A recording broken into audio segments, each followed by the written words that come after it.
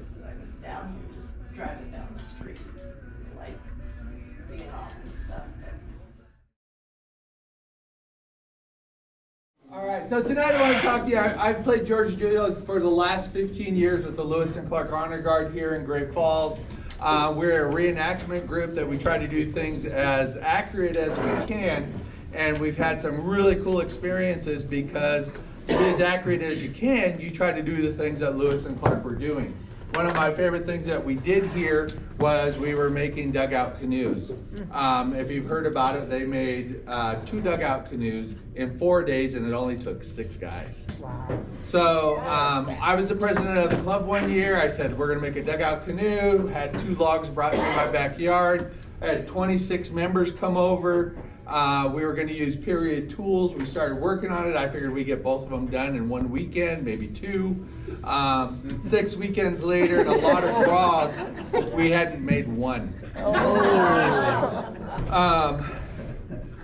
We got rid of the period tools. We started using chainsaws. We had a power drill gun. And then we made that 1 dugout and we went through the winter, and I said, what was wrong? So I started reading the journal again, and it talks about how they floated the river, went upriver from White Bear Island, went upriver for 6 miles, and found a stand of trees that were fresh, and they cut them down and made them into the dugouts.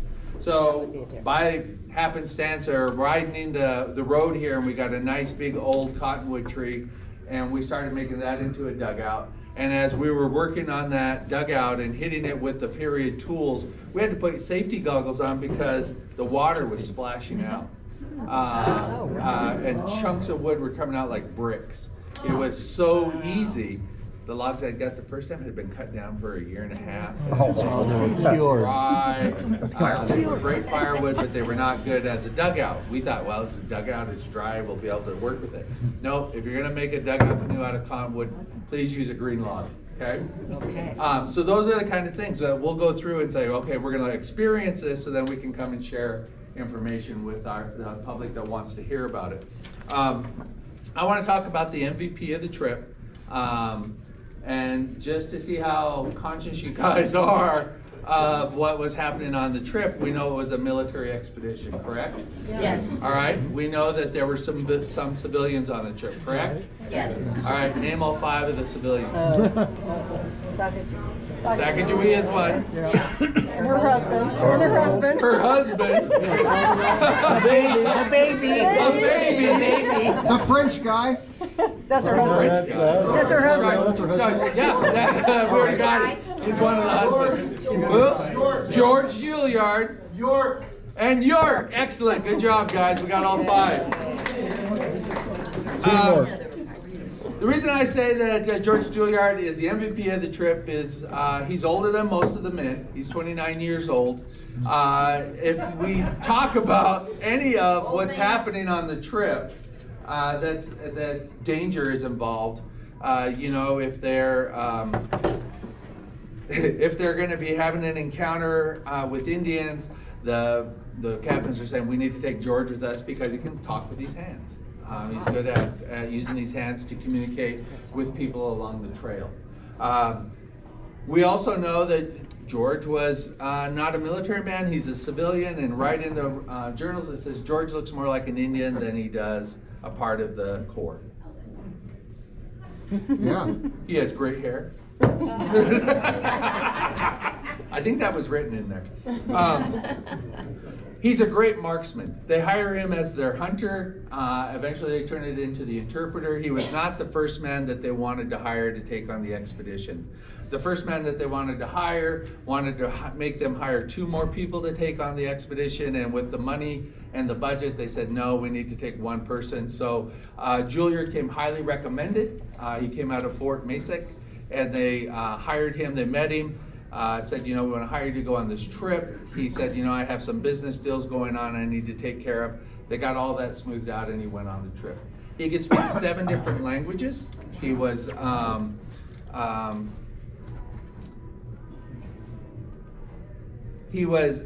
traveling and working at all these different with all the different Indians and hunting. He was very well known for hunting bears in that area.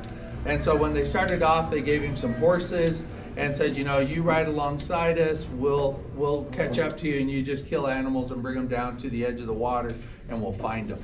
So they made up a system of hanging stuff up.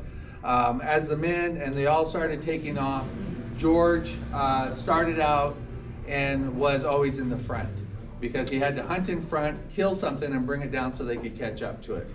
So who is most famous in all the statues that goes like this? Who's doing that all the time? Clark. And who else? Lewis. George. And who's the other person that's always like George. And the dog. No, it's always Sacagawea, Sacagawea, however you want to say it. She's always like this, right? She's always, oh look, you know what she's saying? Oh look, there's George up in front of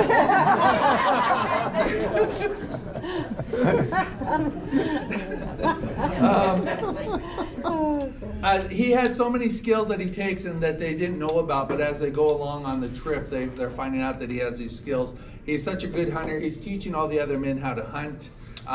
He actually loses Private Shannon. Remember when Private Shannon got lost? He's actually in front of the boat and he's trying to catch up to us, so he keeps running ahead. He had gone out hunting with Juilliard. Juilliard wanted him to stay in front of him so that he could, you know, keep track of where he was at, but he just took off. And he didn't slow down. So George ended up finding him on that first part of the trip, that first year when some of the men deserted. Instead of sending a sergeant back, the captains say, we're going to send George Juilliard back to find the deserters and bring them back to justice. And so he does, but they also give him another side assignment to go pick up some Indian chiefs, and he says, okay, I'll do that. He ends up finding some horses, and on this trip, he's more than 200 miles from the captains, doing all of these chores. He finds the deserters, brings them back, finds the Indians that they want and brings them back, and catches up to the Corps of Discovery on the trip. Of course, it wasn't hard because they were going up the river, so you knew where the main river was. And when you were off the river, you were just following Indian trails that were already there. It wasn't like you were breaking through new brush to get there. The Indians had already made all the trails for them, so they're just following the trails. It's very interesting because as they meet all these Indians, one of the mistakes they made was they tried to say that every tribe was the same. Every tribe had a number 1 chief, 2 chief, and 3 chief.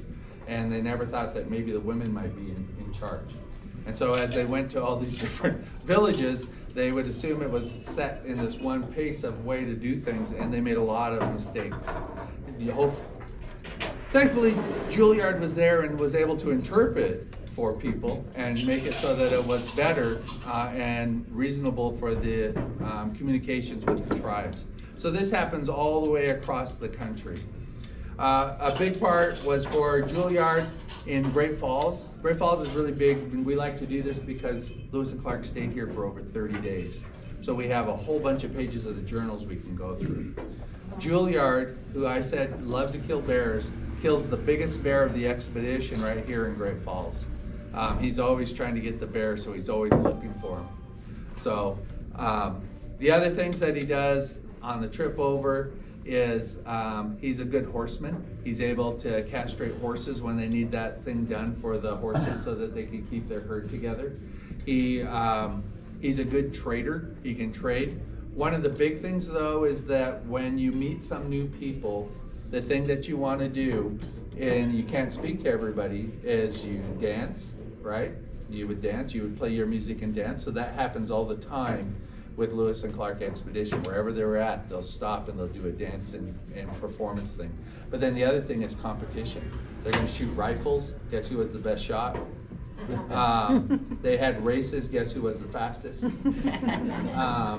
There were just so many things that George Juilliard was able to do on this trip that just complemented what this expedition needed. One of the big things is that all of the civilians slept in the tent with the captains. So he had conversations with the captains all the time, just showing you that he was that kind of person, that they were very well respected him and took his opinion all the time on what was going on.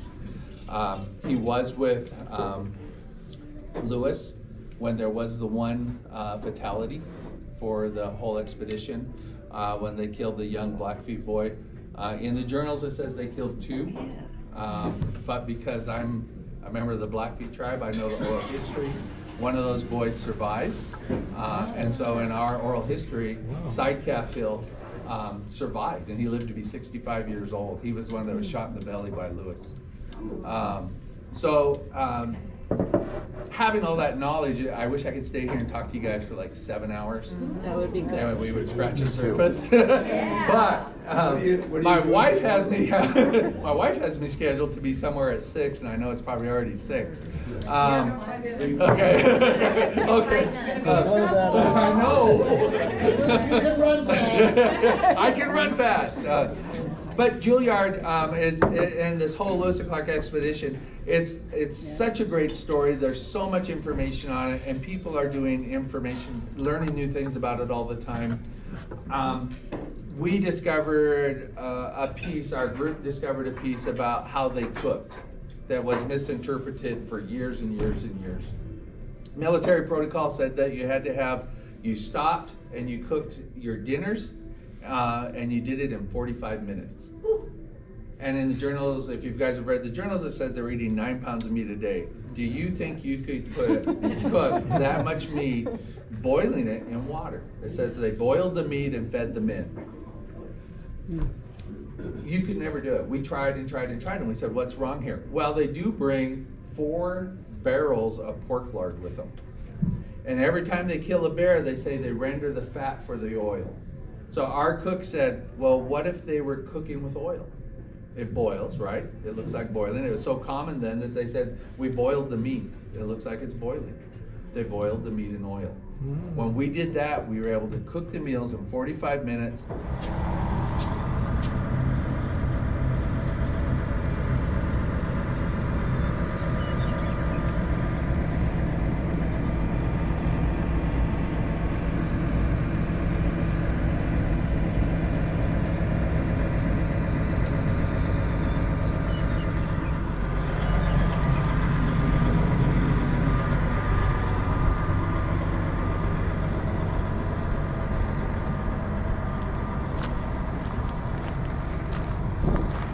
Oh, there's a little trail. Oh, we'll do the little trail.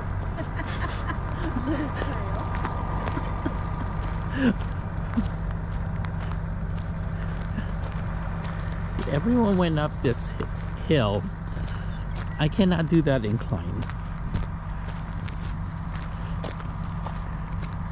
There's a historical commemorative marker of the campsite, of the plate location where they camped out. Okay, good, because I can't do this incline. There it is. Thank you. It's beautiful.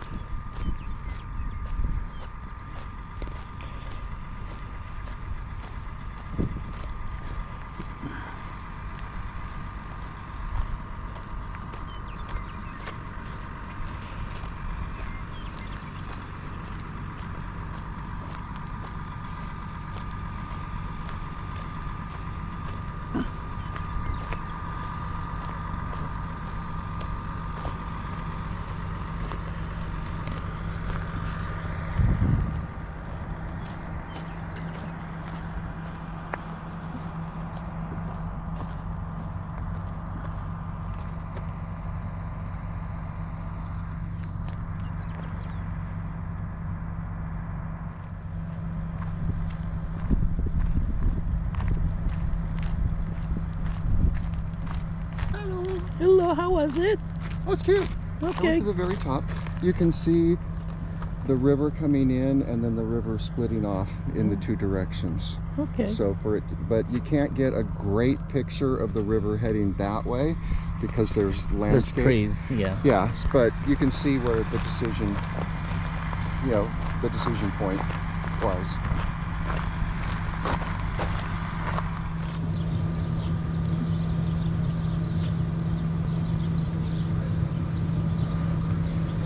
You could read that if you want. It's like Vicky's dogs. They'd be looking for her. Here's forever. Harold and Vicky So standing in yeah. front of Shep. Forever faithful. Forever faithful. Aww. Aww. Vicky's dogs. They're not my dogs. That's a They're nice her looking dogs. dog It's a too. nice looking dog. And look, they put it on a railroad track where it died. It died on a railroad track? That's what he said. That's what he said. It Got got, hit by a train. No, by a no, train. that wasn't Shep. Both. No, both. Both. No, the Oh, dog. the waited dog, for but- him, waited Okay, for him. the story was about somebody who lived in the town that had the dog too. Yeah.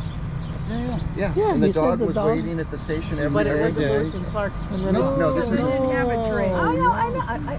It wasn't Lewis and Clark he was talking about. He was talking about a neighborhood dog. Yeah. That's Shep. That was That Shep. was named Shep. The That was name's named Shep. Shep. Yeah, because trains weren't around.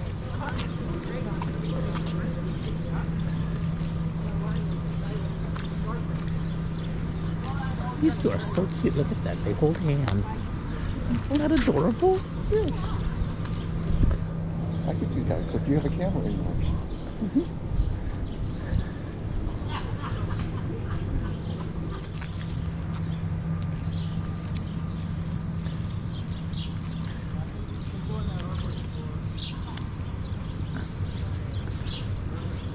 Oh, it's a pedestrian bridge.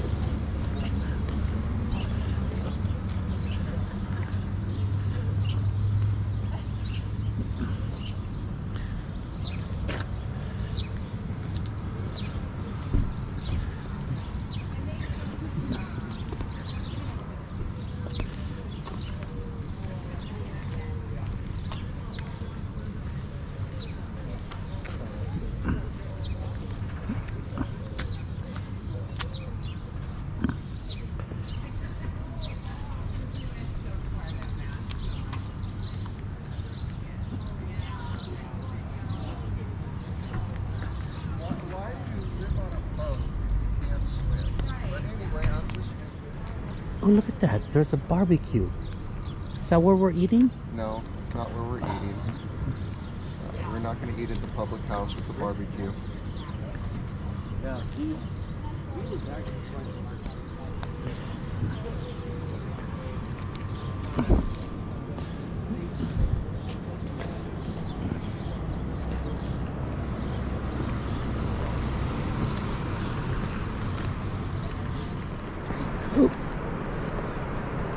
So if you want the lavatory, you got the toilet up here.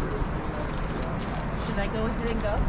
I would say so. Limit 6 people per Limit 6. on the bridge. Here's one.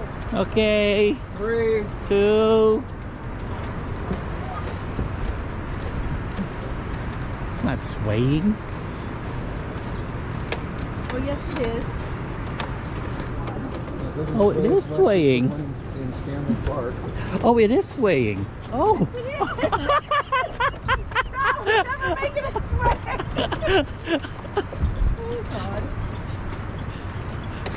Oh dear. Oh my God! Oh my God! We're gonna go a little faster.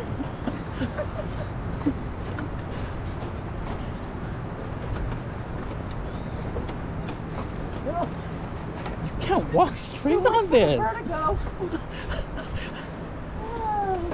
Oh. My heart can stop. Okay. Okay, we made it. Evacuate the island if you hear 8 short blasts. 8 short blasts. What does Right. that mean? What means the dam's going? Oh, look, that's not 6 people.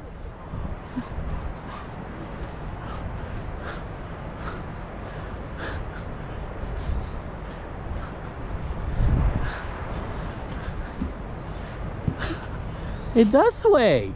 It does sway. Evacuate the island if you hear 8 short blasts. Means the dam's breaking. Probably the dam. The dam's gonna break. I hear 8 short blasts. Get out of my way. Getting out of the way.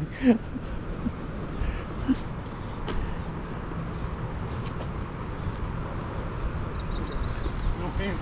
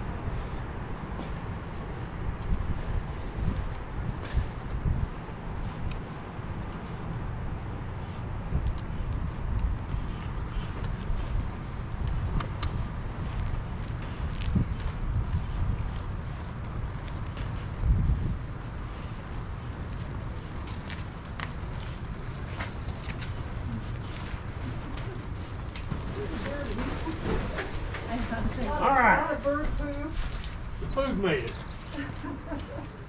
And it looks like this place is full of spores. Looks like what? It's full of mosquitoes right there. There's swarms. Like right here. And they're all over them. Yep, they're on my legs. What do you think? Yeah.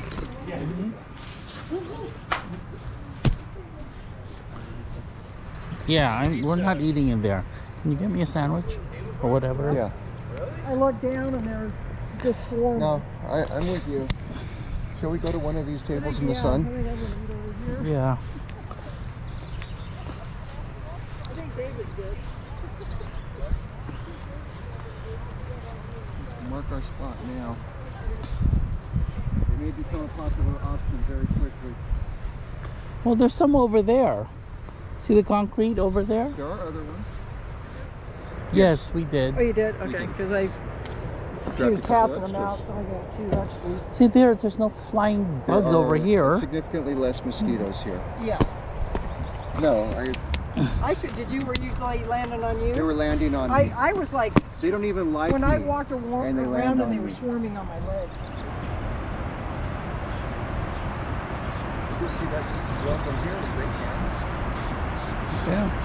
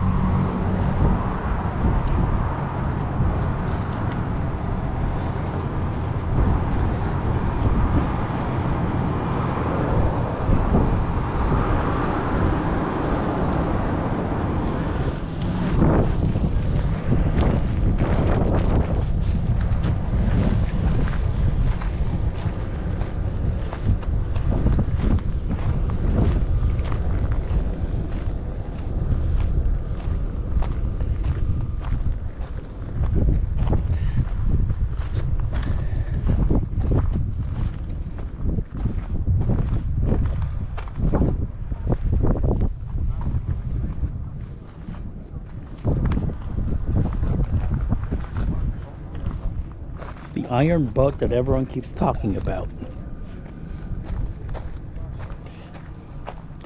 It's actually pretty long. Longer than I thought it would be.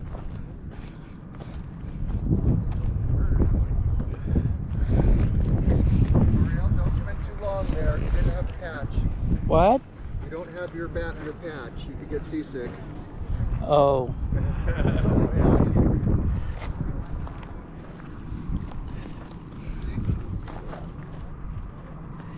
Okay, we're gonna walk around the trail. We're gonna do some cardio. We're walking in the prairie. Remember, every step down is a step up.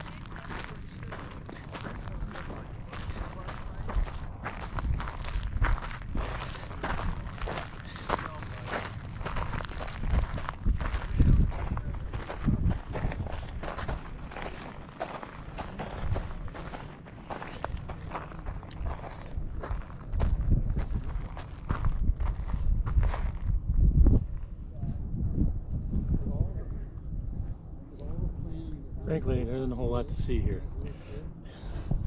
Exactly. Except the iron boat nobody can find. Right. We found it. Well, I told Ariel not to spend too much time there. He doesn't have his patch. We found the boat. He gets seasick on boats.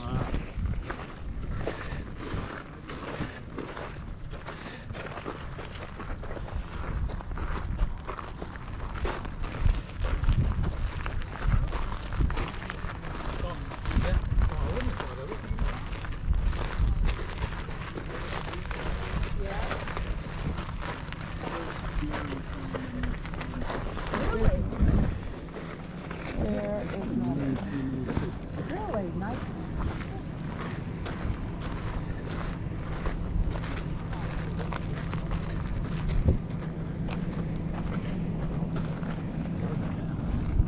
That's what you need 20-year-olds for.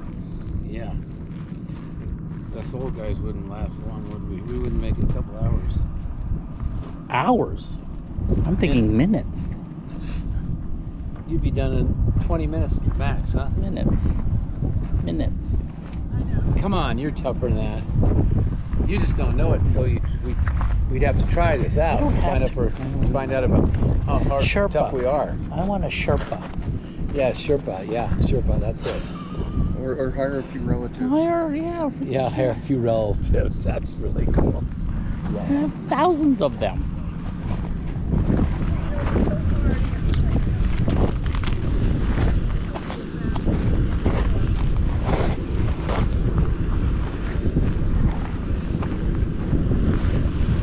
Stop weeding.